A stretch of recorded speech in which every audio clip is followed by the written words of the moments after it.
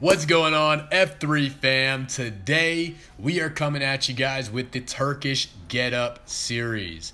What we're going to be doing here is breaking down the Turkish Get Up in 7 different steps, so that way you can work on whatever step or progression you need to at your level of movement right where you're at. Step 1 is going to be the press. Or the crunch, actually. Step 2 is the press. So how you begin the Turkish Get Up is you're going to have one leg out straight, one leg is going to be bent. And then the arm of the same side as the bent leg is going to be reaching up the entire time. With this crunch, all we're doing is just rolling up to the elbow, and now we move into step 2, which is the press, where we're actually pressing through our hand and getting full extension in the arm. You'll see me switch sides here to show you what it looks like as I reach up on the left side. As you do this throughout the full movement, make sure you're driving through that left leg or whatever grounded leg actually is there, but right now it's my left leg the entire time. Try to keep that heel of the straight leg on the ground as well too, to be able to get as much possible power as possible. As much possible power as possible. That doesn't make sense. But now we'll move on to step 3, which is the bridge, where we're going to get full extension in our hips and drive them up to the sky, just like so. This is a great movement even by itself. A Turkish Get Up bridge is phenomenal to be able to build that hip strength and be a nice progression from a crab press or from a glute bridge. And as we move on into the next step, we are going to sweep the leg, okay? So we are going to sweep the leg behind us into a lunge position. Take your time on this, as this is the most complicated part of the entire movement.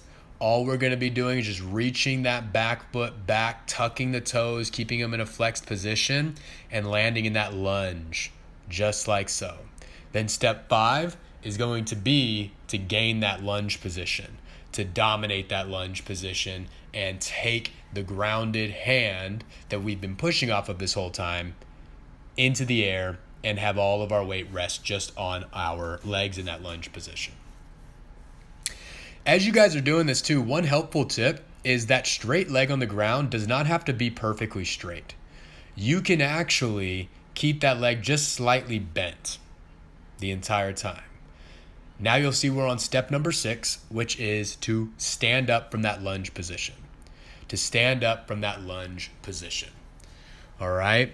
So as we stand up in that lunge position, we are keeping our core tight. The entire time we're doing this Turkish Get Up, we are breathing and bracing in between every single step to make sure that we are creating a solid, fluid movement. And then as we get to step 7, we match the feet together. We bring the feet together.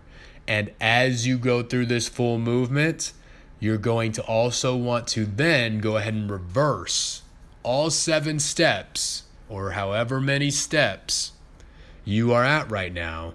Reverse it all the way down in the same order. So going from 7 to 6 to 5 to 4 to 3 to 2 and 1.